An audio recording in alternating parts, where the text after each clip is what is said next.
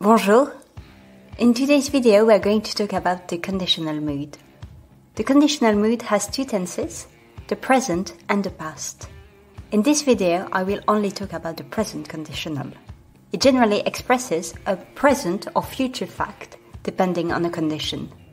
This condition is expressed by a hypothetical clause that is often introduced by the conjunction si, if. With the present conditional, the verb in the hypothetical clause is usually conjugated in the imperfect indicative. The present conditional corresponds to would plus infinitive. For example, si j'étudiais davantage, j'aurais de meilleures notes. If I studied more, I would have better marks. The present conditional can also express an uncertain statement. For instance, un attentat a eu lieu dans le centre-ville, il y aurait 10 blessés. An attack occurred in the city center, there would be 10 wounded people. A polite request, for example, je voudrais un café, I would like a coffee. An opposition or a concession with quand or quand bien même.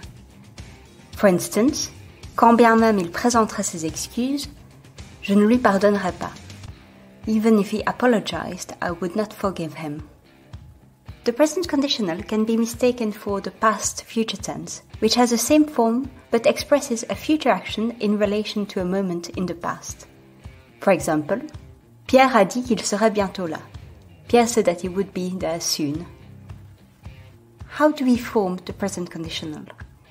It is based on the same stem as the future indicative, but with other endings. We take the infinitive of the verb without the e for verbs in re, and we add the endings of the imperfect tense.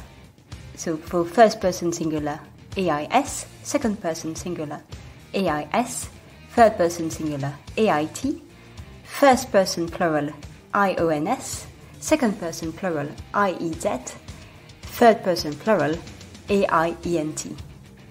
For instance, parler, to talk, je parlerai, tu parlerais, il, elle, on parlerait, nous parlerions, vous parleriez, il, elle parlerait.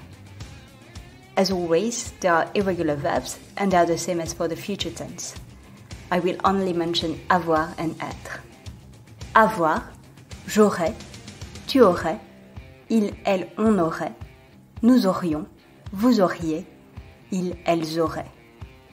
And être, je serais, tu serais, il, elle, on serait, nous serions, vous seriez, il, elle serait.